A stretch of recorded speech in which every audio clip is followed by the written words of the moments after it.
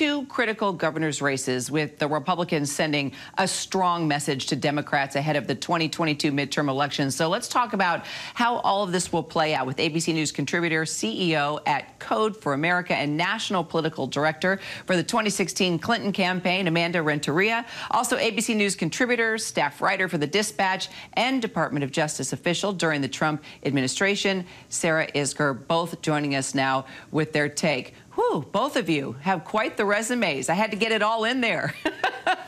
Sarah, let's start with you. The Virginia Department of Elections reporting that this election had the highest turnout rate for a gubernatorial race since 1993. Clearly, education and curriculum fears created a path to victory here, with parents playing a dominant role in this race. There's no question that school board moms are the new soccer moms when it comes to a voting bloc, but I think the Democrats would be making a mistake to look too carefully at the critical race theory part of this. There was enormous frustration over schools being closed, especially in Fairfax County, where the vast majority, the largest plurality of Virginia voters live. Those schools were closed through 2021, despite the science, despite what other school districts across the country were doing. There was frustration about a school superintendent lying about a sexual assault for political reasons. But most importantly, it was Terry McAuliffe saying, I don't think parents should have a say in what schools teach their children. That wasn't really about critical race theory. That was about an attitude about the role parents play in their students' lives and their children's lives. And when you asked in the exit polls what parents thought about that, it was a total wipeout for Terry McAuliffe, and you saw white suburban women move 15 points from where they were with Joe Biden just a year ago. Well, I can tell you, I live in the state of Virginia, and it was really frustrating for us because we moved to our area specifically for the public schools, and the kids just couldn't get back in school, so we had to actually put them in a private school. So as a parent, this was a really, really tough time, and education definitely was on our neighborhood's minds for sure. Amanda, you know, this defeat for Democrats, it was a blow in a state where Biden beat Trump by 10 points. Do you believe what happened in Virginia foreshadows big losses for Democrats in next year's midterms now? I do think there is a very big lesson for everyone here. But first, to put it in context, history would tell us this is how Democrats should feel the morning after when you have the White House. It also is history to tell us that the midterm elections will also feel like this unless Democrats do something different. And coming out for me, as I look through all the different exit polls, the conversations that were happening, we cannot, as Democrats, forget that all politics are local, particularly when you're talking about midterms and special elections. What is happening at the kitchen table matters. So all the conversation around education is right. Democrats missed that. Terry McAuliffe missed that. There was a whole conversation that we were running a 2020 race talking about Trump. You simply cannot do that in special elections, in midterms. You've got to be talking about the issue that is around kitchen tables where the intensity is. The second thing I'll just mention is that if you actually want to buck historic trends, you have to have a historic ground operation. You have to have communications distribution. It has to look and feel different if you want something, a different kind of outcome. That's the lesson for the midterms. If we do exactly what we've done, we'll end up here the morning after midterms, unless you start to see a real change in the kinds of things we're talking about. We should have been talking about things like child tax credit that actually does affect people and help you in terms of being able to make that investment in a private sector school if you have to, or if you need to get extra care if you have to. But that's not what happened in this race, and that's the lesson I take away, is we got to get back to that kitchen table. And do things differently, as you point out. Sarah, did you want to weigh in? Just one other point on the education factor. And Kira, I think your experience is exactly what so many women in the state of Virginia felt. I'm also a Virginia voter and a mom.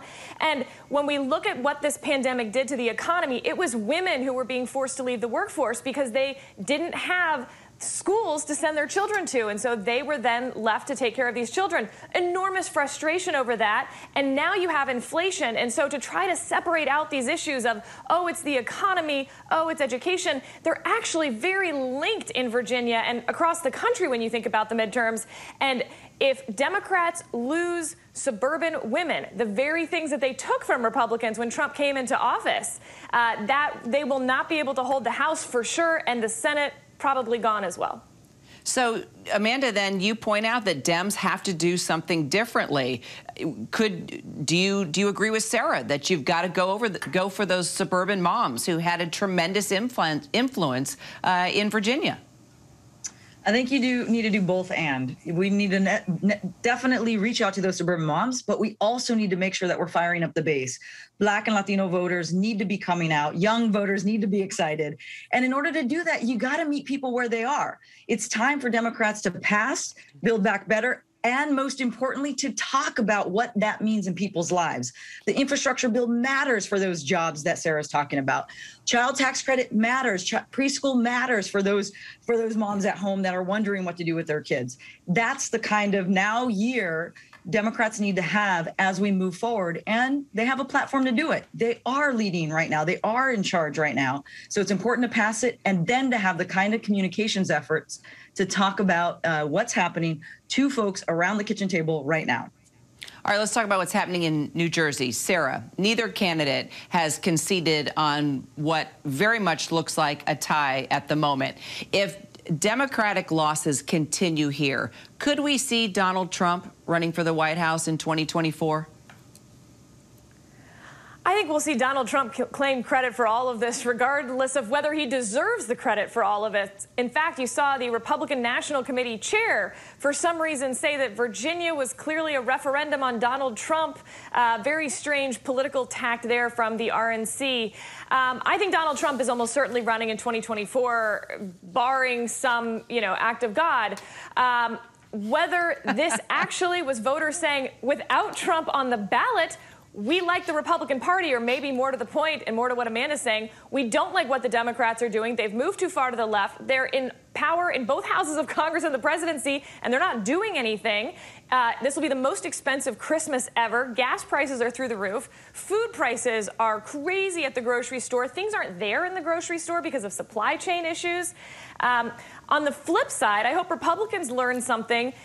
Virginia, as you said, had record high turnout, and yet we see Republicans trying to limit voting across the country. High turnout isn't bad for Republicans, and high turnout doesn't guarantee a Democratic victory. So what would a Democratic victory look like, Amanda? Final word here. You hear Sarah say, oh, yeah, no matter what, we're going to see Trump running in 2024. My guess is that is going to energize Democrats in a very different way to hit this hard. Yeah, but that's a long way away. We got midterms.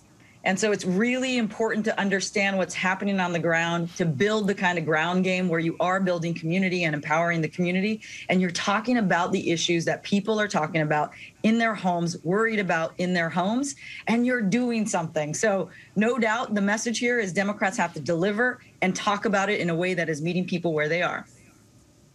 Amanda and Sarah, I know we will be talking a lot in the coming months and years, all the way to 2024. Thank you, ladies. Appreciate the conversation.